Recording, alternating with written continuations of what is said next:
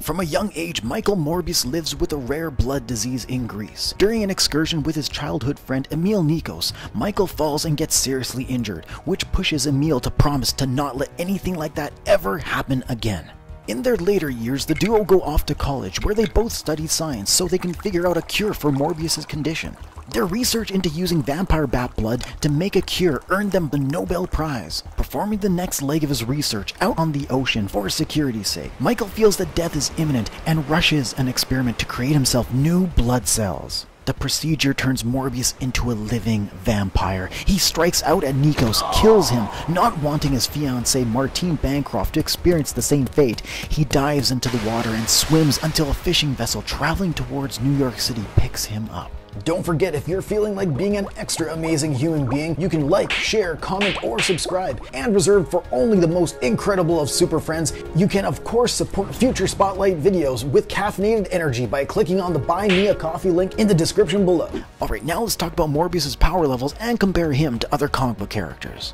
In his vampiric state, Morbius's face changes to look more bat-like. His bones also become partially hollow, which allow him to ride wind currents. His new form also gives him heightened senses, as well as increased stamina, speed, strength, and durability. Unfortunately, all these wondrous abilities come about because he needs to feed on the blood of the living.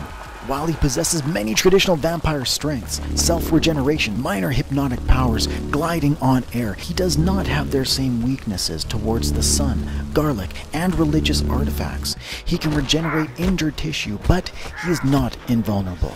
If he hasn't consumed sufficient blood, Morbius's body has difficulty repairing itself.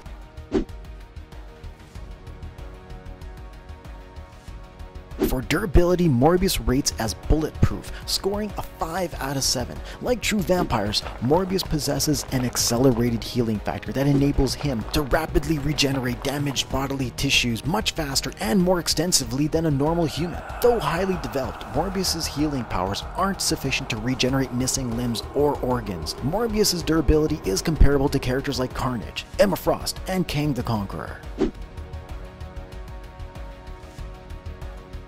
For energy projection, Morbius scores a 3 out of 7 for having a single energy type at short range. Okay, so this actually kind of confused me because I'm not very familiar with Morbius displaying energy powers, but he does have psionic abilities and echolocation, so maybe they're referring to these traits. So at a 3 out of 7, Morbius is on even footing with Mantis, Norman Osborn, and Eros.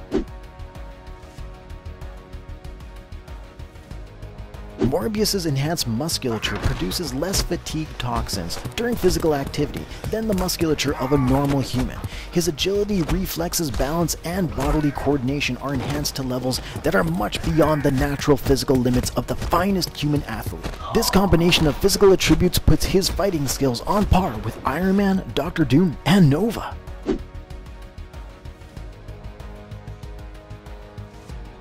Michael Morbius is a smart cookie. I mean, the guy has already won a Nobel Prize after all, so he's scoring a 4 out of 7, placing him as a gifted individual. His intelligence was already something he had well before becoming a living vampire, and with his gathered experience in science and the occult since, this does make him a force to be reckoned with, putting him in the same gifted league as Peter Quill, Doctor Strange, and Kitty Pryde.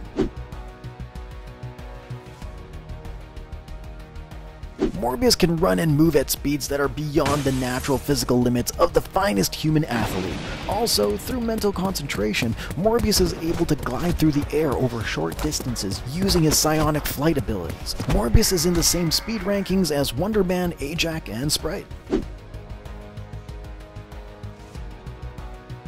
Morbius possesses superhuman strength, the extent of which depends on the amount of blood he's ingested and the type of blood. At his peak, Morbius possesses sufficient superhuman strength to lift approximately 1,500 pounds, but being rated at superhuman strength levels, this would put him lifting anywhere from 800 pounds to 25 tons, so his strength can be compared to that of Venom, Circe, or Wolverine.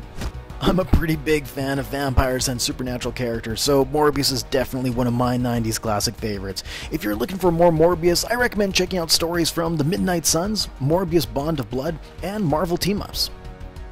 Well, that's it for our Spotlight. I'm done with Morbius, undone for the day. I'm Shell. Thanks for stopping by, and I'll see you next time.